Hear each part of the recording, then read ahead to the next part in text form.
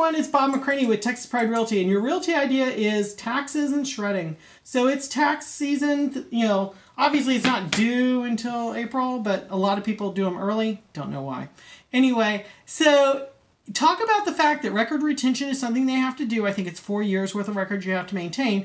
But that 5th, 6th, 7th, 20th year, it's time to shred them. So what we do in our company is we have a shredding day. We hire a shredding truck.